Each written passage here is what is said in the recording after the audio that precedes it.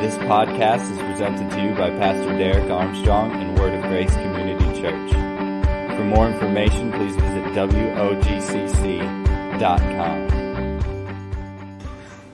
Well, happy Father's Day to everyone. So glad that you're here. Yeah. Round of applause for all the dads. Man, I tell you what, it's just such a special thing to be a dad. And I'll tell you, when I first got the news that I was going to become a father about 10 years ago, I had in my mind how it was going to feel, how it was going to be, and when my son was actually born, it was nothing like that. It was a completely different experience. I had all these ideas of how things were going to go, and it was even better than I had anticipated, and it's just a special, special thing. To be able to do that, I heard that my kids were going to get me a gift, so I'm not sure what it is, but I don't know where my wife is, but make sure it's a good one. Glad you're here today. I want to say a special thank you to Pastor Bob Abel, who spoke last week. I hope you enjoyed Pastor Bob. He's a very dear friend of mine and a friend of this church. Yeah, go ahead. Love Pastor Bob. You've heard me speak about going up to De Pere, to the Abbey for a time of a spiritual retreat before. I've shared with you that I've done that a few times with Pastor Andy and other members of the staff.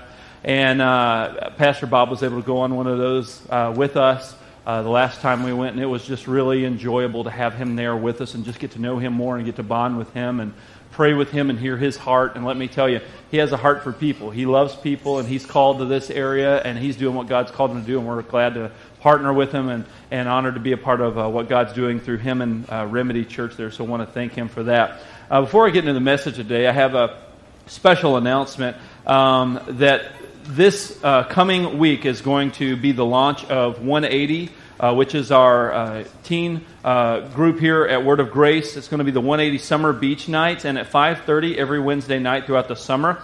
180 is going to be meeting at North Beach in Sheboygan, where they're going to have a fun time of different activities like volleyball, ultimate frisbee, and things like that. Then at 7:30, they're going to gather around a campfire for s'mores and Bible Center discussion and finish up with time of prayer. The Summer Beach Nights have been moved up 1 hour from 5:30 to 8 o'clock instead of 6:30 to 9 o'clock, I think, like Pastor Stephen had mentioned last time. They want to try to make the most of the sunlight. So just make a note of that, parents. If you have if you're a parent of teenagers, or if you have some kids that you're kind of inviting to that, make sure you make note that it's going to be from 5:30 to 8 o'clock. And this is really important. There are sign-up sheets for email updates for 180, especially with things like weather changes and all that stuff. So to get those updates, make sure you sign up. That'll be at guest services. You can do that. And next week, Sunday the 28th, is going to be the kickoff of the Sunday morning junior high classes, where every Sunday morning during both morning services, once worship is over, the junior high, which is 5th through 8th grade, is going to be dismissed to go their own class where they're going to have age-appropriate teaching. We've been praying about this for a while, thinking about this for a while, and wondering when the best time to be able to offer something like that is, because we love our Kids on the Move ministry, and we think it's fantastic. But at the same time, we know that we can't have kids that are going to be in kindergarten and then all the way up to 7th grade or so in the same room and be able to teach them at the same level, because there are different seasons of life. So we've thought about it, prayed about it. We've come up with this plan to be able to offer this here as a part of the service. So just make sure that if you have someone who is between the 5th and 8th grade, and that could be that they're going into the 5th grade or the 8th grade, that they'll have a special teaching where Pastor Stephen is going to teach them after worship in here corporately. Okay? All right. Well, I have announced what I was supposed to announce. Let's go to the Lord in prayer, and let's kick off this new series and get into the Word together. Lord, I thank you so much for this opportunity to share your Word to your people. Count it an honor and a privilege. And Lord, I just so greatly, Father, just am excited to be able to open the book of Galatians with our church family, and I pray that they have just been anticipating this as well, and that you have been working on their hearts all the way up to the point where they showed up to church today, and even now as they're sitting in the seats, I pray that our hearts will all be fertile ground that will receive this seed of the Word of God that's going to be planted in us as we go through this book together. I pray that revelation will just ignite in our hearts, that you will show us things, God, that are pertinent and that are relevant to our lives and our situation where we're at, that we will apply the Word and not just be be hearers of the word only. I thank you, God, that you are just going to open this thing up to us in such a great way that it's going to impact us. It's going to impact other people around us. It's going to impact the vision and mission of this church and what you've called each and every one of us to do as a part of this church. We love you and thank you for it all in advance. In Jesus' name, amen. Amen. All right, so if you would, go ahead and open your Bible to the book of Galatians in the first chapter. We're going to go all the way to verse 10 today. So if you're taking notes, the title of this first message in my series on Galatians is called Right with God. Before we get into reading Galatians, however, I want to just give you a quick background of some of the scenario and the scene that's surrounding this book of Galatians. Who was it written to? Who wrote it? What was happening in the world? What was going on? So it will help us to better interpret Scripture, because we always, somebody say always. I just didn't want to say it again, but I'll say it again. We always need to read the Bible in context. Amen? Amen. Because if we pull the Bible out of context, men can use their own flesh to distort and pervert the original meaning of the text, and we can make it say what we want it to say to serve our own interests. And a lot of people do that, but we're not going to do that. That's not how we approach the Bible, where we pick and choose and make our own scrapbook version of the Bible.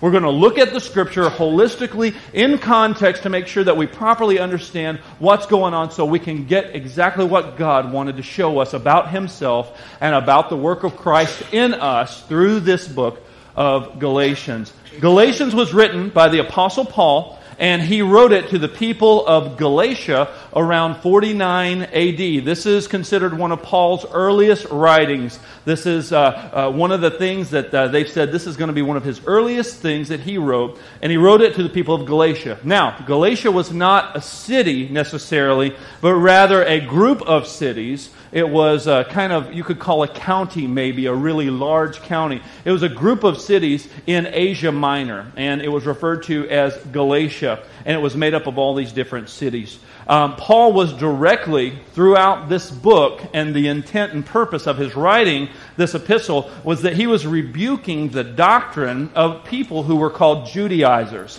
Now, the Judaizers were people who were teaching that in order to be a Christian, you first must become a Jew and follow the law. And the Judaizers were very much against Paul, and they accused him of making the gospel more attractive to unbelievers by removing the demands of the Old Testament law. That was their chief charge and accusation against Paul. They're saying, oh, you have to follow the law in order to be accepted by God, and you have to keep everything just this way, and you have to trust Jesus as well. So they kind of mixed it all together, and they were teaching this other doctrine, and it had saturated the area of Galatia, and Paul is writing this letter to refute this teaching and this doctrine and help set these people straight. Now, Paul writes this epistle to the churches in Galatia to refute that doctrine and to establish the true gospel of Jesus Christ being free grace through faith. This is one of the chief books that the reformer Martin Luther used during the Great Reformation. One of those books that really set him on fire. Matter of fact, Martin Luther was quoted as saying, "I am betrothed to the book of Galatians." That's how important that this was to the great reformer Martin Luther. So let's go into the book of Galatians, chapter 1 and verse 1. I'm going to be reading out of the English Standard Version this morning. I like the way that it reads. It's real easy to understand. Chapter 1, verse 1. Paul, an apostle, not from men, nor through man, but through Jesus Christ and God the Father, who raised him from the dead, and all the brothers who are with me, to the churches of Galatia. Grace to you and peace from God our Father and the Lord Jesus Christ, who gave himself for our sins to deliver us from the present evil age, according to the will of our God and Father, to whom be the glory forever and ever. Amen. I'm astonished that you are so quickly deserting him who called you in the grace of Christ, and you're turning to a different gospel. Not that there is another gospel, but that there are some who trouble you and want to distort the gospel of Christ. But even if we or an angel from heaven should preach to you a gospel contrary to the one that we have been preaching to you, let him be cursed. As we have said before, so now we're saying again, if anyone is preaching to you a gospel contrary to the one you received, let him be accursed. For am I now seeking the approval of man or of God? Or am I trying to please man? If I were still trying to please man, I would not be a servant of Christ. So here you see that Paul gives a traditional greeting. He says, hello. He says, we greet you in the grace of our Lord Jesus Christ. But normally, if you look at Paul's other letters, then he will proceed to pray for the people. And he's very lengthy with a lot of his introductions. And that was typical of the writing style of that day. But Paul doesn't do that. He says, hey, it's me and the boys. We're here. Now let's cut to the chase. Paul gets right to the core of what's going on. This letter has almost a very heated tone to it, of where Paul is writing from a point of his mind is just racked with this frustration of the fact that these Judaizers have moved into the area and have begun to teach these things that the people of Galatia are beginning to adopt instead of the gospel of Jesus Christ that was preached with free grace that Paul originally taught them and established those churches on. Just like Pastor Keith was talking about earlier, that cornerstone, that stone that had been laid of Jesus Christ, here come the Judaizers to start preaching this other stuff. And these guys in Galatia are not deep enough rooted in their belief and in their faith that they hear this other gospel and they turn away and begin to believe what these other guys are saying, instead of standing firm on that stone, instead of standing firm on that rock. And Paul says, me and the boys, we're glad to be writing to you. We're doing well. Now let's cut right to the chase. Who has bewitched you? Who has gotten into your heart? How have you been receiving this other gospel? When we told you this, he said, listen, this gospel is so pure and this gospel is so true that even if an angel comes to you and starts saying something else, don't believe him. He said, if we come back to you and say, oh, we got it wrong because now we're going to teach you this way, he said, don't even listen to us. He said, the gospel is pure. This is the thing that we have built our lives upon, is that now we are made right in the eyes of God through Jesus' sacrifice and not through our works. He was so passionate and so adamant about it that he said, if an angel, I mean, come on. If an angel appears to you, you're going to be like, what?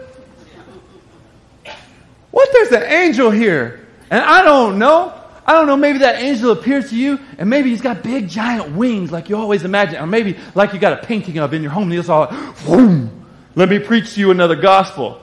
I need to go, excuse me, I don't think so. Amen. That's what Paul was saying. Amen. That's the weight, okay, of what Paul is saying that the gospel brings. Even if that happens, don't listen. Because this is the gospel. Don't let anyone bewitch you. He said, I'm astonished in verse 6 that you are so quickly deserting him who called you in his grace. That Christ who called you, that you're turning away from that to a different gospel, as even if there was a different gospel. So here's really the issue that people were wrestling with during that time, is how does one become right with God?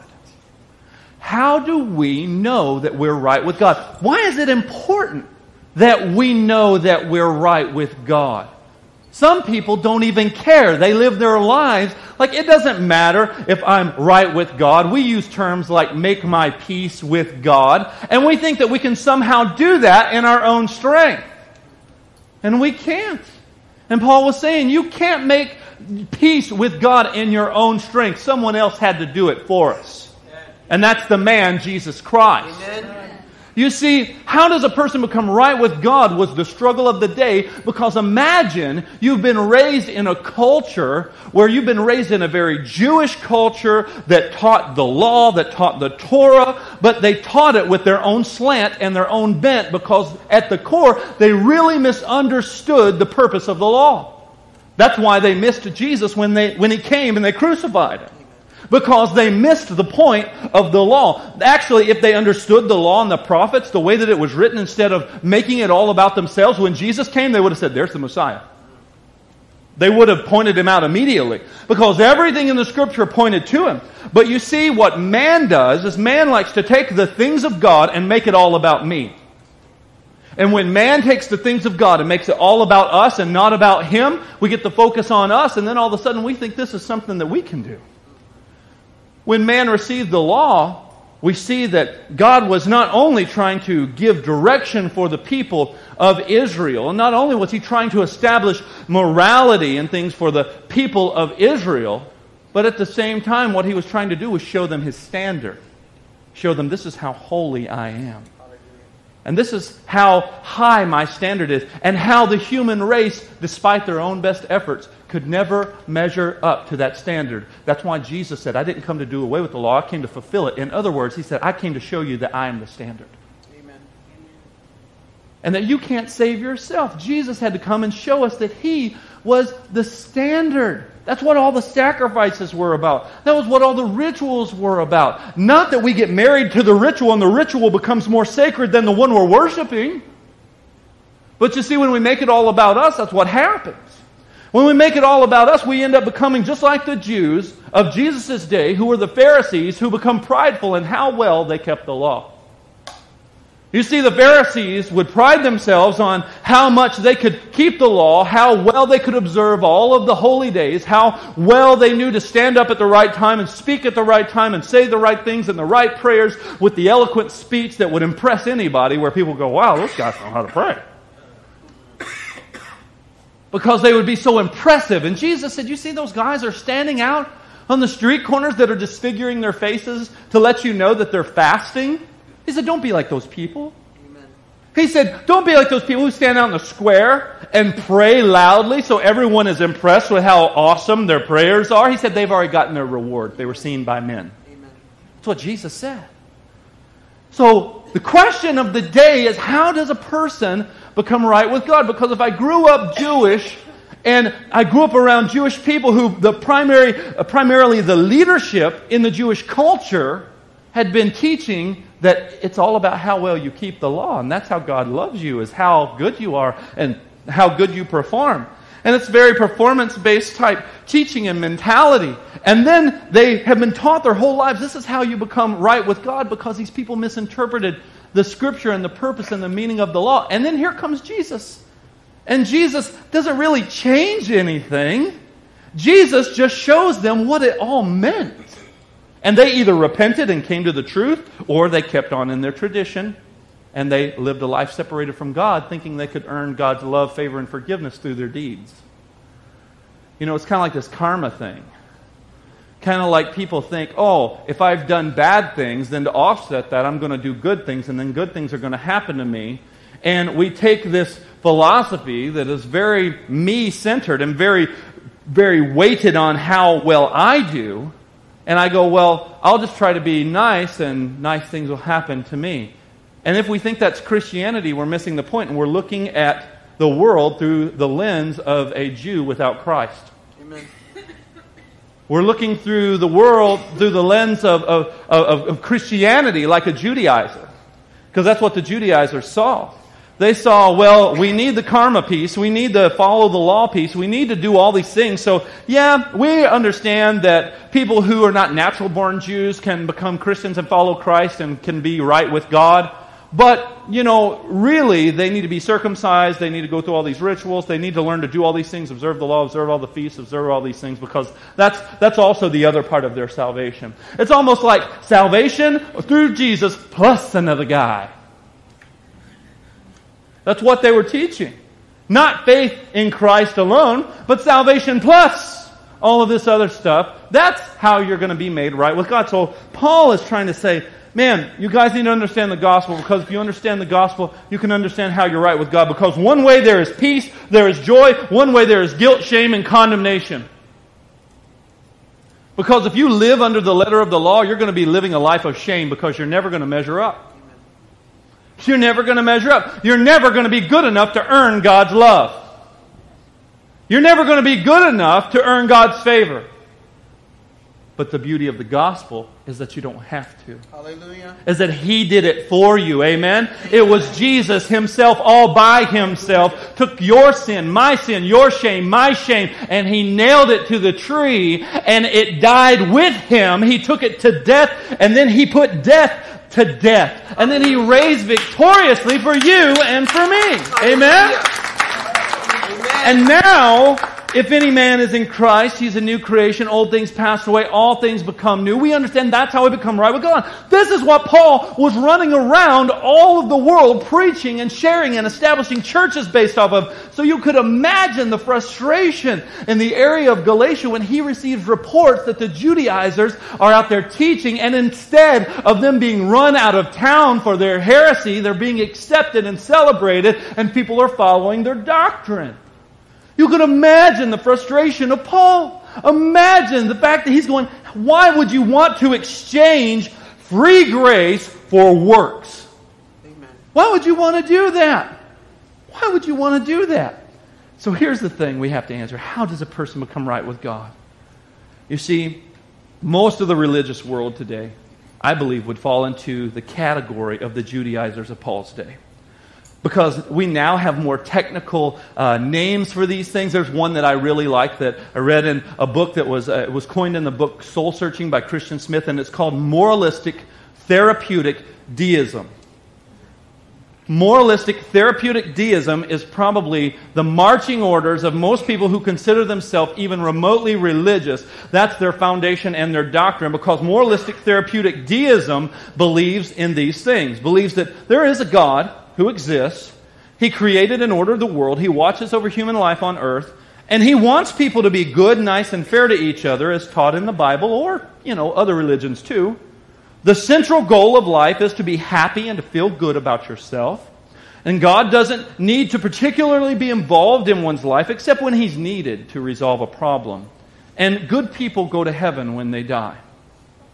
And that's what most of the world who considers themselves remotely religious believes. Good people go to heaven when they die. Good people are people who are nice, who are fair, and that's what God wants us to do. And God wants the central goal of our lives is for us to be happy. Now, does God want us to be moral? Does God want us to be happy? Yes, absolutely, right? Amen. But that's not the goal. That's not the goal.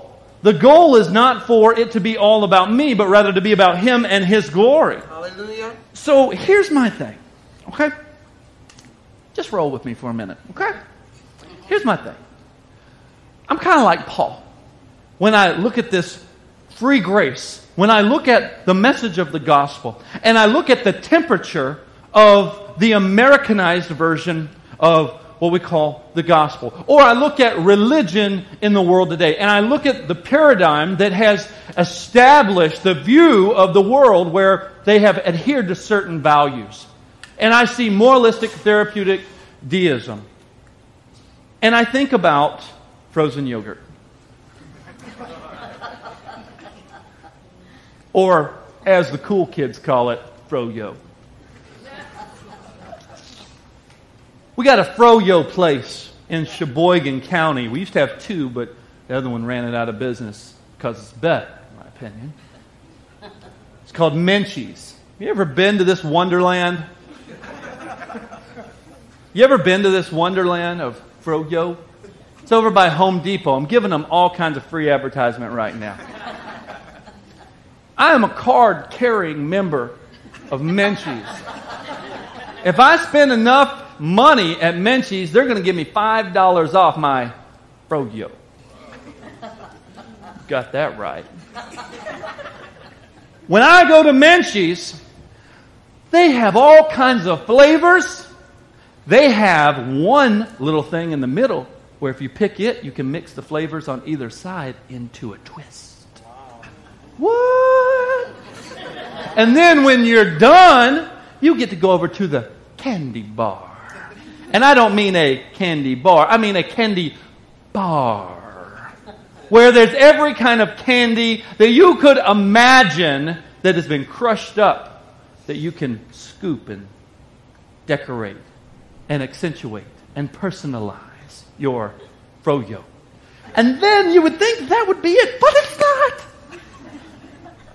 It goes another step. And then there's a fruit bar where there's all kinds of fruit. And then there's whipped cream. And they got the Nutella. They got chocolate syrup. They got caramel. They got whatever you want. You can put it all over this froyo. But guess what? At the core of all of that, it's just frozen yogurt. Doesn't matter what flavor I pick, doesn't matter how I dress it up or decorate it, at the core, it's still fro-yo. You with me? Yo? At the core, it's still frozen yogurt. When I think about moralistic therapeutic deism, and I think about the viewpoint of the world, and how they just look at Christianity as another flavor of moralism, just another code of ethics that people choose to follow, and maybe it's better, maybe it's not, but let me tell you, Buddhism teaches moralistic ethics. You know what? Islam teaches ethics and morals. When you look at Taoism, you see moralism. Treat your neighbor right. Be kind to one another. Be friendly. Do good things. Don't do bad things. So, if all of these religions are teaching moralism, then they're all in the same camp of this moralistic therapeutic deism. So what makes Christianity different? That's what I want to know. What makes it different than just teaching be nice, do good? There has to be more to Christianity than be nice, do good, or the people who say all roads lead to heaven are right.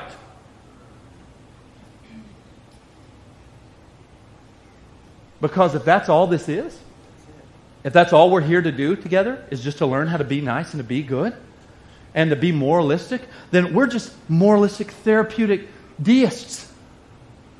The difference is Christ. Amen. Jesus said, I am the way, the truth, and the life, and no man comes to the Father except by me.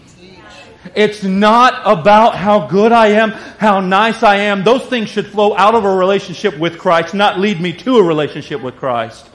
Because it's the kindness of God that leads me to repentance when I realize that I am a mess and I need a Savior. Not, I've been good, I deserve a gold star.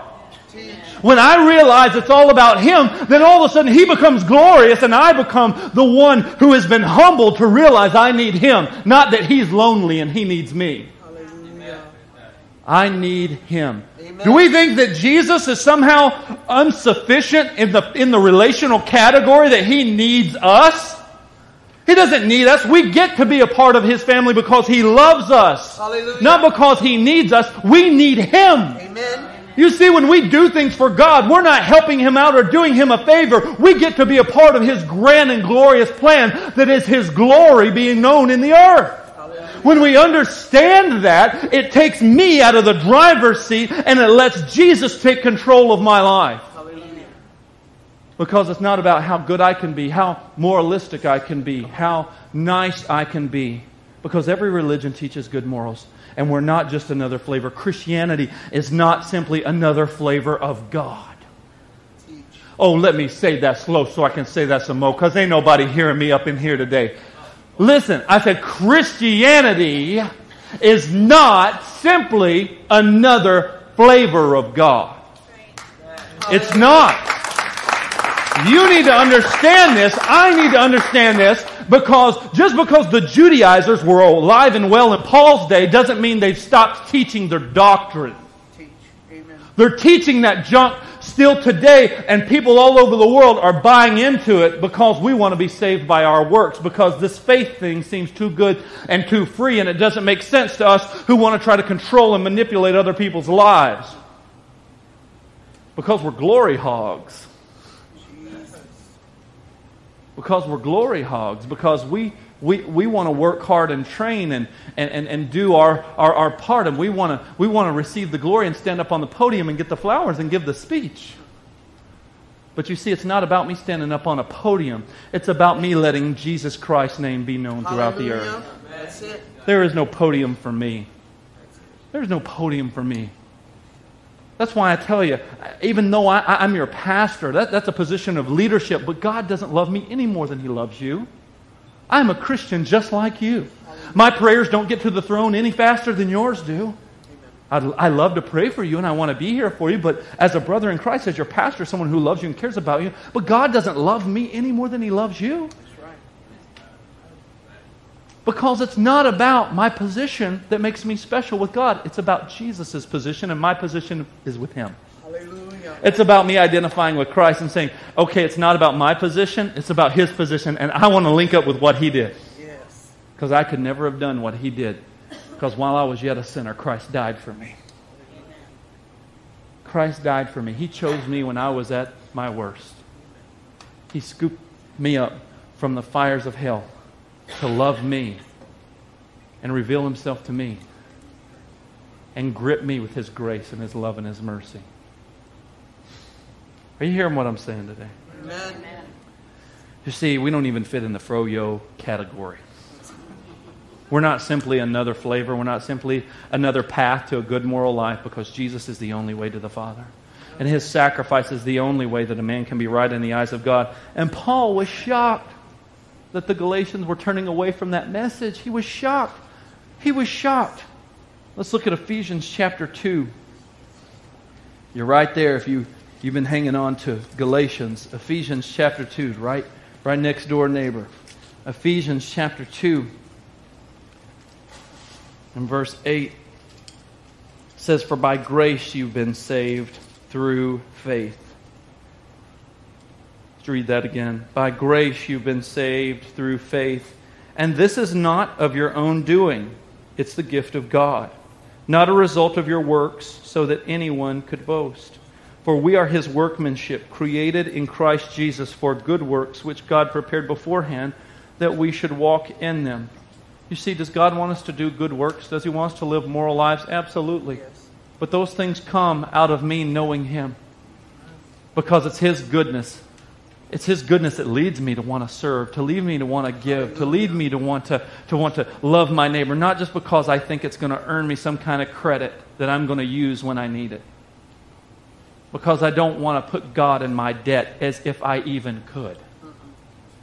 You see, when we realize how big He is and how awesome He is, that's what changes my heart. When the gospel becomes big, when the gospel becomes great, when I begin to see the weight of what He did for me, it changes my heart. But why then? Why are these Galatians struggling sometimes like we struggle? Why are these Galatians abandoning the gift of free grace? Because the flesh craves its own glory. The flesh wants its own glory. The flesh wants to believe that salvation or being made right with God comes through my own works. And so it's very appealing to our flesh. You see, along with boasting in our flesh, when I begin to feel like I've accomplished something and I'm doing something, it's all about me, and it becomes inward focused, and guess what I do? I begin to compare myself to other people. I began to go, I may not be the greatest Christian on the planet, but at least I ain't like oh so-and-so. Y'all done seen what she did. At least I'm not like so-and-so. Man, that guy says he's a Christian. At least I don't do that kind of stuff. I saw them the other day. Would you believe where I saw them? You know what I saw them doing? You know who I saw them with? Man, and that guy says he's a Christian. Man, I'll tell you what. Sure, I'm glad I don't do that kind of stuff. That's the heart of a Judaizer. You hear what I'm saying today? Because then all of a sudden I become the judge. All of a sudden I become the person who's sitting in the seat of judgment. And then people say goofy things like, only God can judge me. Like that's better? That's like the worst thing you could say. Only God could judge me. Yeah, I know, right? That's why I'm not even going to try. Amen. Amen. Because His judgment is going to be a whole lot worse than mine. So my job then is not to be the person who's sitting in the seat of judgment, but rather to be the one who is loving people where they're at, trying to bring them out of that pit that has got a hold of their ankles, that is pulling them down, and we want to pull them up. Come on, amen. That's what we're supposed to do. We're supposed to show the grace and love that came to us while we were yet sinners. Christ died for us. Not now I'm elevated and, oh, you need to figure out your life. And I'm just not going to deal with you. No, I'm going to love you right where you're at. That's what Jesus did. Amen? Hallelujah. Jesus loved me right where I was at. And it doesn't make sense to me because I come from this work-based teaching and growing up in culture, knowing that I want to stand on the platform with the roses and the cheers and everyone celebrating me.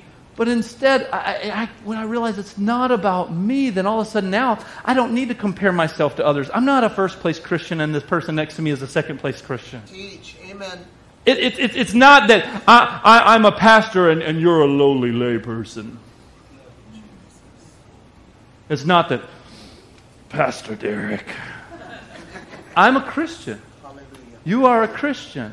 We are both on this journey together. Amen. I've been given the responsibility and the authority to teach the Word of God because He's called me. But you also have a calling that is just as weighty. Amen. You have a calling that's just as weighty to be a discipler, to be someone who may have evangelistic gifts or someone who may have gifts of help, gifts of mercy. Whatever God has put in you, it is to serve His glory and His kingdom. And it's not this stair-step thing just because somebody gets to stand on stage and wear this weird little thing around their ear that makes them more special than other people. Amen. We got to get over this, okay? We got to get over this. And we need to be about the Father's business instead of comparing ourselves to other people. Amen. Judaizers will compare themselves to other people. And that's what the flesh craving its own glory will do. I'll tell you what else a Judaizer will do. It will develop in you a critical spirit where you can't celebrate anything. Or you'll only celebrate certain things that you like. You won't celebrate with others and rejoice with others. I remember one time when I was in Oklahoma, I had read something in the Bible, and I wanted so desperately to go share with my pastor. And I ran to him and I said, man, I read this. I'm so excited that I saw this in the Bible. God just opened my eyes to this. He looked at me and he said, I've known that for 20 years. And I said, okay, well, that's great. He said, I can't believe you're just now seeing that. He said, honey, come here. Brings his wife over.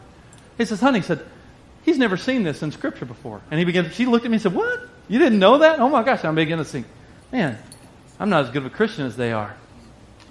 I don't know as much as they do. Listen, I don't care if somebody comes up to you and says, I just found John 3:16 and I've never read the Scripture before and it changed my life. You celebrate with them, high-five them, Hallelujah. and you celebrate because we're not criticizing where we're at versus where someone else is at. Amen? I'm not criticizing the fact that I can pray louder than you or use bigger words than you. No, we're all accepted by Christ and we need to help encourage and spur one another on to good works instead of criticize and put one another down. We're to encourage one another, lift one another up. See, this is what Paul is. This is why he's so frustrated, because this is the kind of junk that the teaching of the Judaizers will produce. And this is the kind of junk that if we're not careful, we in the American body of Christ, even us here in Sheboygan Falls and Word of Grace, if we begin to get into this and we miss the gospel, we'll begin thinking along those same lines. Teach. And we need to be careful because the enemy loves to come in and drive those wedges. The enemy loves to come in and try to get people to compare themselves to others or begin to be judgmental or critical in their spirit, not celebrating with other people. You see, here's the thing. Along with boasting in our flesh also comes this feeling of security with God based on how well I do. We'll feel superior to others based on what we do or what we don't do. And the reason we do this is because we can become glory hawks. But my Bible reads like this. It said that God's glory is reserved for Him and Him alone. Amen. That's the word. It's for Him. Amen? Hallelujah. It's for Him. It's for Him and Him alone, because Christianity is about God getting glory. Amen. That's what it's about. Jesus preached the kingdom of God. You go back and you read the teachings of Jesus. What did He teach over and over again? Every town He went into, the kingdom of God, the kingdom of God, the kingdom of God. That was His main message here on earth, was the kingdom. Why? Because the kingdom of God is all about God and all about His glory, because we are created to show the universe how awesome God is. Amen. Amen? We're the only one out of all of creation that was created in His image. Amen. And the reason He created us is because He wants us to show forth His glory. Not us try to make it all about us. You see, the greatest message in the world is not that I can save myself from judgment by being good enough and following the rules. The greatest message in the world is that while I was in flat-out rebellion toward God in my heart, that Jesus took the punishment for the sin of the world, so that when God looks upon creation that has rejected Him over and over again, His grace shines brighter than my sin. Hallelujah. That's the greatest message in the world. That Jesus' grace that He gave me as a free gift shines brighter than my rejection of God. because I've received that gift by faith. You see, the greatest message in the world is that Jesus' blood washed my sin away. Hallelujah. And that act, amen, would melt the hardness of my heart, and that act would drive me to worship Him and to live a life of holiness that's been empowered by the Holy Spirit. Hallelujah. That I would want to know Him, that I would want to put Him first in my life, because the greatest message in the world has gripped my heart. Hallelujah. This is the message. Listen to me, church. This is the message, like Paul said, would change a man's heart from trying to destroy this message to promoting it at the threat and cost of his life. Paul was spending his entire life trying to destroy this message. He spent his entire life trying to destroy this message. And then all of a sudden Jesus meets him on the road to Damascus, and he gets knocked off of his horse. And he says, "Why are you persecuting me? Who are you talking about? I don't know who you are. Who are you?" "I'm Jesus Christ, the one that you have been persecuting." And it changes his life. That encounter changes his life. Amen. Because God said, "I'm going to use someone that no one would even consider me using to teach the message of my grace." Because Paul was not only a teacher of grace, he was a recipient of grace. And Paul said, "I'm the guy that used to scare the daylights out of Christians before I met Jesus. Because when I rode up into town, they knew something bad was going down. And they would hide, they would run away because they were being killed or they were being arrested and separated from their families." But Paul received the message of the gospel when Jesus met him face to face. And that's the greatest message in the world. One that will change your heart. That's the life-changing power of the gospel. That's why Paul was rebuking the Judaizers teaching as false gospel, because he so desperately wanted people to know the truth. Amen. It's the same truth that drove Martin Luther to spark the Great Reformation. It's the same trap that the enemy lays before the church today. Same trap he's been laying for centuries. He opens that joker up and he sets it right before our heart. And he lays that trap in front of us. Will you step into judgmentalism? Will you step into comparison? Will you step into a critical spirit? Will you step into gossip? Will you step into backbiting? Will you step into thinking you're more spiritual than someone else because you showed up for prayer meeting and they didn't? Will you step into the trap of judgmentalism because at least you don't do what that coworker does? You might know more of the Bible than me. I know more of the Bible than Pastor. And there's a snare for you waiting. I pray more than this person. There's a snare there for you waiting. The snare of the Judaizer. Teach. The snare that Paul was wanting the people to stay away from. Because you see, when the message of the gospel is so great, then I quickly recognize those traps. And I can be like where the Bible says that we're not unaware of Satan's devices. I see that roaring lion going to and fro, seeking whom he may devour. And he's not going to get me because I'm aware of what he's got going on. Hallelujah. I'm not going to play that game because I see the gospel and the weight of the gospel that has gripped my heart. Because the only way to be made right with God, the only way to be made right with God is through faith in Jesus. So let me ask you this question this morning. Do you believe that faith in Jesus and grace that He gives is powerful enough to make you right with God? Now, I know the Sunday school answer to that is yes. I know that you know the right answer. You wouldn't be sitting here today if you didn't know the answer to that question was yes. So I know you know that. But I don't want you to give me a quick Sunday school answer. I want you to think about it.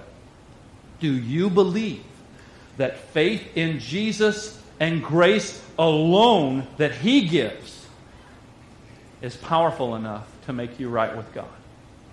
Think about that.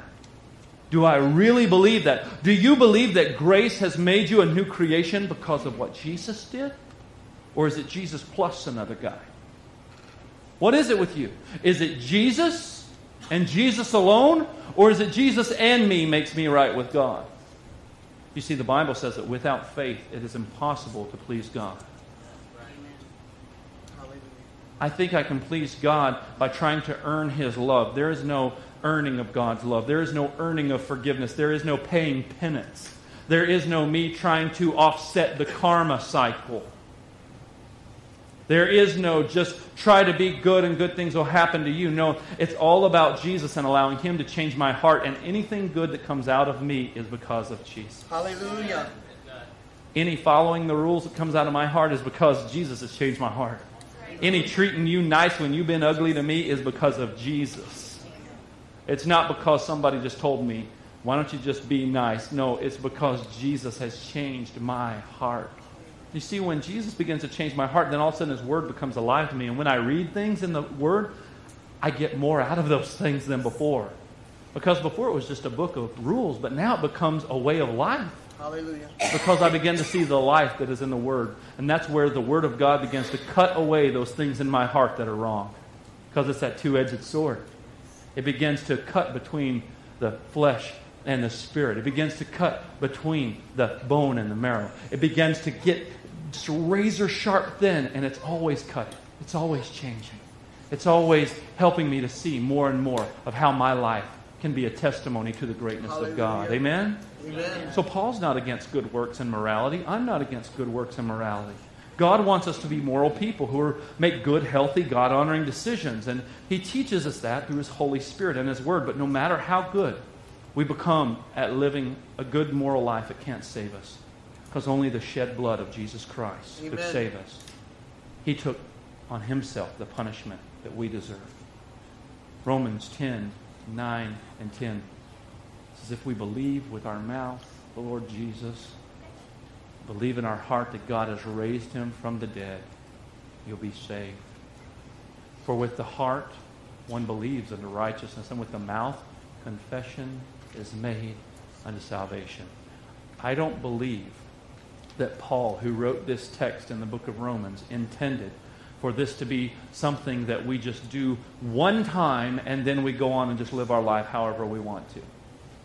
I believe that even though I may at one time initially confess with my mouth and believe in my heart that God does save me, but I also believe that we are to walk this thing out. Amen? And that my confession gets stronger. And that my belief in my heart gets stronger. Amen? Not just a one-time event where I'm just done with it. But no, now I believe this more than ever before, and I'll speak it more clearly and with more authority and passion and with more just gut than ever before. Because I believe it. Because it's part of who I am, not just something I know in my head. So I want to ask you today, do you believe that faith in Jesus is enough to make you right with God? Do you believe it's powerful enough? Because the Bible says in Romans 1:17 that the just shall live by faith. Amen. The just shall live by faith. Would you bow your head today? If you're here in this place today and you do not know the Lord Jesus, if I could have our altar workers go ahead and come up here. If you're here today and you do not know the Lord Jesus Christ today is your day. I have people that are strategically placed down front that knew I was going to be speaking a message that was going to talk about this particular topic. And these people knew that they are ready to pray with you, to be here for you. Or if you want to pray right there in your seat, I want you to do that. But if you need someone to pray with you, and you're like, I just need someone to pray with me, come down right now. Don't wait till the end of service. I want you to come right now. I want you to get up right now, make a bold move, take a step out, because I believe that the weight of the gospel has gripped my heart today, and I need to do something about it, and I don't know what to do. I heard a story about a man the other day who said that I kept feeling this drawing. I didn't know what it was. I kept feeling it over and over again. Every time I would come to church, and I came for months, and I kept feeling this drawing over and over again. And then I finally got up and made that decision. And I didn't even know what the drawing was. I didn't even know what it was on my heart that was gripping my heart. And you may not know what that gripping of your heart is. You may not know what that is, but it's time for you to move. If you're here in this place today, and you say, Pastor, I've been a Judaizer, and I see that I've been a Judaizer. Well, what do I do about that then? Repent. It's that simple. It's not hard. Guess what? God's not mad at you if you've been critical or judgmental. God's not going to disassociate Himself with you because of those things. God is wanting you to realize the truth, because the truth will set you free. Amen? And the truth is that He has called us to be recipients of His grace, not people who are walking around being critical or angry or looking at ourselves as better than other people. And if you've been that person, repent. God, forgive me. God, help me to see that truth. Help me to see that truth. Lord, break my heart. Humble my heart today, Lord. Your truth, your word has gripped me in a way that I feel I need to respond. And if you have any prayer need of any kind here today, you want someone just to touch and agree with you, just to pray with you, to say, Pastor, I don't know what it is, but I feel someone needs to pray with me today. I feel the Holy Spirit doing something in my heart. Maybe you don't even know what the Holy Spirit is, but you feel like you need to respond. You feel like you need to move. Don't just sit there and question that. Respond to it. Step out in faith. Faith is you stepping out when you don't really know what all exactly is going to take place, how you're going to get there, but you just trust in God because you know He's good, because you know He's faithful. And God wants to meet you right where you're at. Man, I feel like we've all been Judaizers at some point in our lives. We may be struggling with that right now. Amen? I've been a Judaizer. I've been someone who strayed away from the teaching of Jesus, the one who gives me that freedom, the one who gives me that love and that truth, the one who is guiding and directing. I know I strayed away from that. And maybe you're like, man, I've strayed away from that. I want to just admit that, and I feel like I got to tell somebody, help me, Lord, to not walk in the seat of the scornful.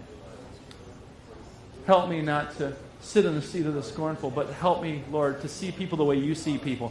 Help me to love people the way you love people. Help me to care about people the way you care about people. Because if we begin to approach the truth of God's Word with that kind of heart, He's going to change us and those around us. Amen, church? Thank you for listening. For more information, please visit wogcc.com.